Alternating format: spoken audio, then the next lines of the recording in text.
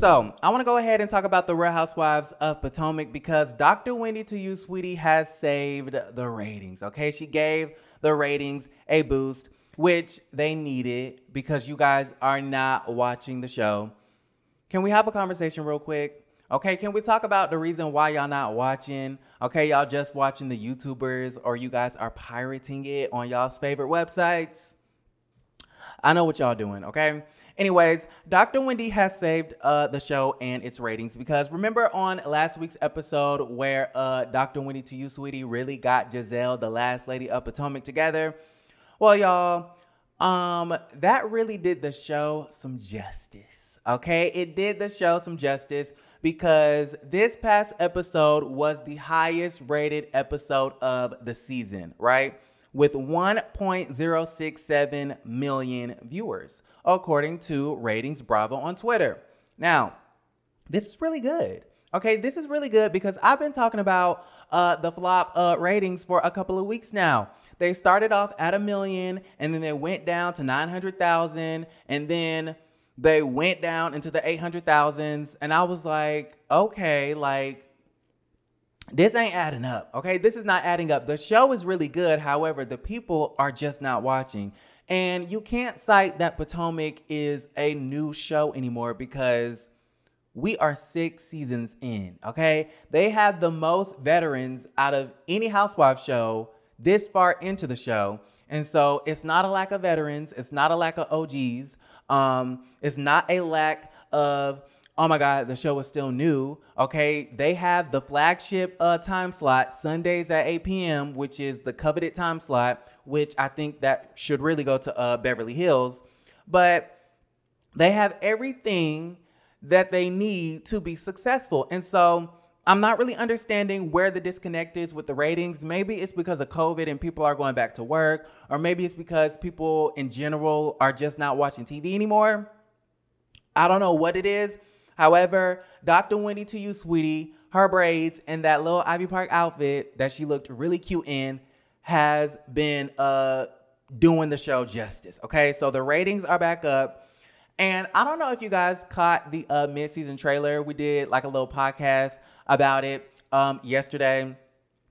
But the show looks good. Okay, the show looks really good. So make sure you guys are catching up with Potomac. Congratulations to the ladies. They definitely understand the assignment. Now, moving right along, speaking of Potomac, let's talk Miss Candiace Dillard Bassett. Okay, let's talk Miss Candiace Dillard because she is itching. Okay, Candiace is itching right now for some attention. Because Miss Jemele Hill went to Twitter, okay, and she told us that she was catching up on season 5, which is the season where Monique did the whole 180-degree wig shift on Candiace, okay?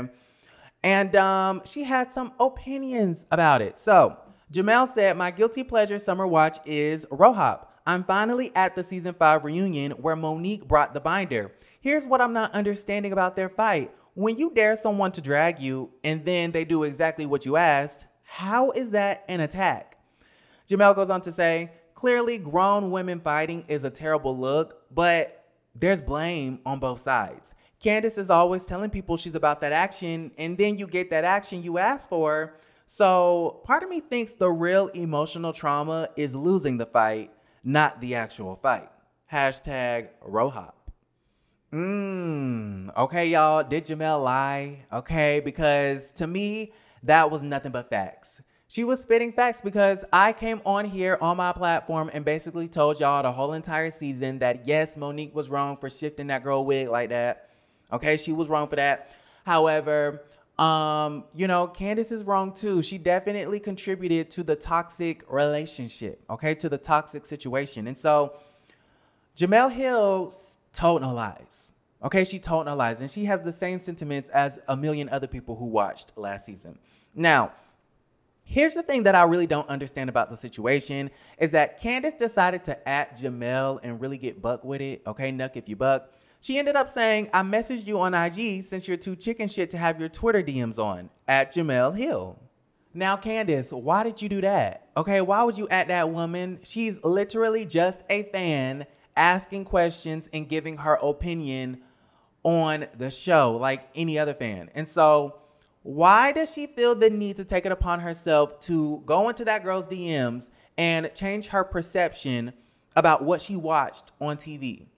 That's Candiace's problem, okay? You're always trying to change people's minds, and you just need to bring it on down, in the words of Miss Candy Burrs Tucker. And so you guys let me know how y'all felt about the situation. Honestly, I am on Team Jemele, okay? And Candiace really did not have to go at the girl like that, talking about some chicken shit and this, that, and the third. Like, you're really doing the most, okay? You sound really bored. And quiet as it's kept, instead of trying to change people's minds about what happened last year, how about you focus on what's happening this year? Because you're definitely involved in another physical altercation with Miss Mia Thornton, where apparently you're about to get a Caesar salad tossed to the face. Stay out of the past and focus on the present, okay? Let's focus on Drive Back in this album, okay? Let's make sure it sells. Let's make sure we sell more than 1,000 copies. I'm just saying. Y'all let me know how you guys feel in the comments down below. All right, you guys. So before we log off, of course, I want to talk about something a little bit different. Okay, let's talk about some music news. So if you don't know already, the MTV VMA Awards airs on MTV, of course, on September 12th. And I'm super excited because my favorite artist of the moment is not only performing, but she's hosting, right? Miss Doja Cat. If you have not heard Doja Cat's album, Planet Her, what are you waiting on? Okay, what are you waiting on? This is literally the album of the moment. Doja Cat is the next Supreme. She is the best female rapper out right now. Argue with your mama, okay? Argue with your mama. Anyways, Doja Cat is going to be performing and hosting the show. We're also going to be able to see Miss Chloe Bailey, who will be performing her first solo single ever at the VMAs. And then, of course, we're going to see the very controversial Lil Nas X, okay? And I've recently become a fan of Lil Nas because he is just not afraid, okay, of the trolls and the homophobia. So I love it. Anyways, there's one person who I've noticed that is not performing, and that's Normani. Okay, where's Normani? Normani, where are you, sis? Now, if you guys don't know, Normani just recently came out with a song with Cardi B called Wild Side. A lot of people thought it was a sample, including me, of Aaliyah's 1 in a Million, but apparently her camp came out and said that this is not a sample, honey, which I find that really, really, really hard to believe, because if you listen to the song, it's basically 1 in a million. But anywho, the song did okay in its first week. I believe it debuted on the Billboard chart at 14. But ever since then, y'all, it's been a flop, okay? Nobody is listening to that song. And mind you, it's a really cute song, okay? Not a bad song, beautiful gowns. And the video is even better, okay? The visuals are sickening. However, the people are just not feeling it. So y'all, Normani did a whole entire interview, okay, about her flop era, basically, okay, because the song is flopping. Ain't nobody really checking for the girl right now, which is kind of sad because I am a fan of Normani. I think she's a beautiful, talented woman.